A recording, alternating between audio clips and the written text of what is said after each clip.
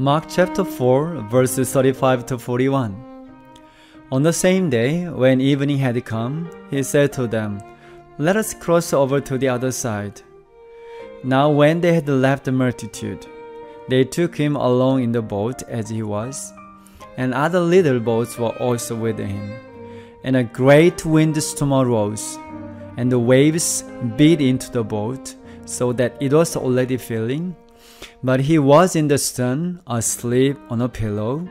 As they awoke him and said to him, "Teacher, do you not care that we are perishing?"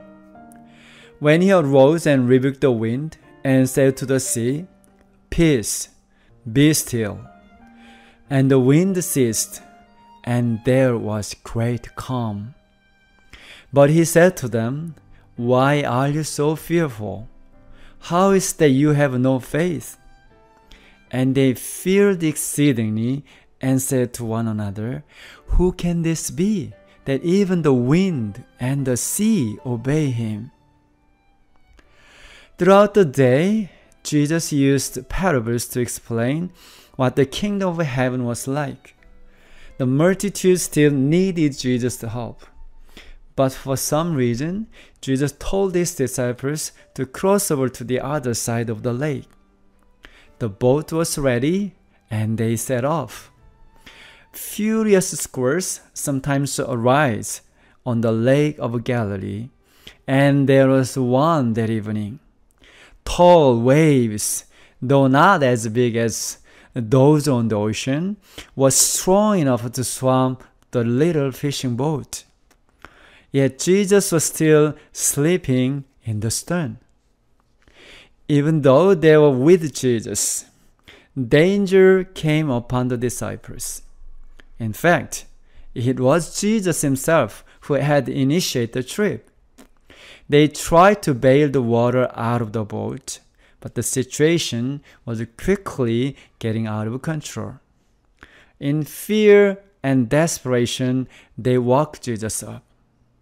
Getting to his feet, Jesus rebuked the wind and waves, and nature obeyed. There was dead silence.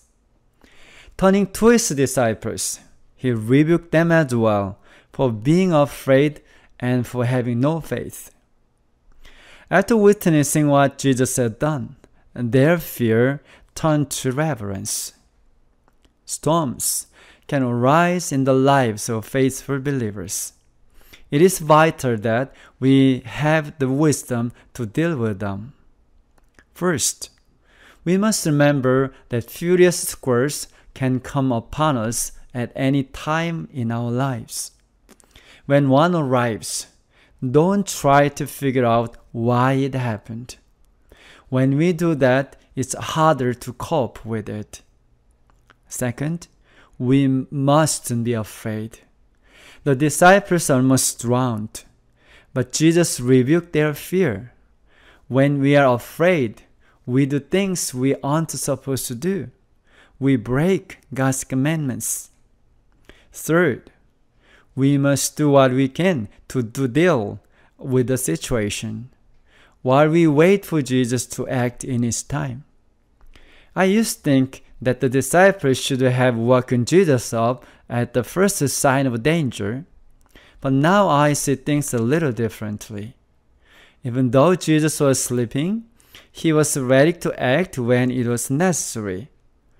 All the disciples needed to do was to keep bailing the water out of the boat without fear. Or though it would sound weird, they could sleep following the example of Jesus. Lastly, faith must be the foundation of everything else. What kind of faith am I talking about? It is a faith that no matter what happens, believes the current situation is the best thing for us from an eternal perspective. Even if it means death, even if we are never able to understand why, even when we don't want to understand, faith helps us believe that Jesus is in control. What kind of squall has arisen in your life? Is Jesus in the middle of the storm with you? May God bless us with a faith that can never be shaken. Faith that enables us to fearlessly wait for His time through whatever squalls we face in our lives.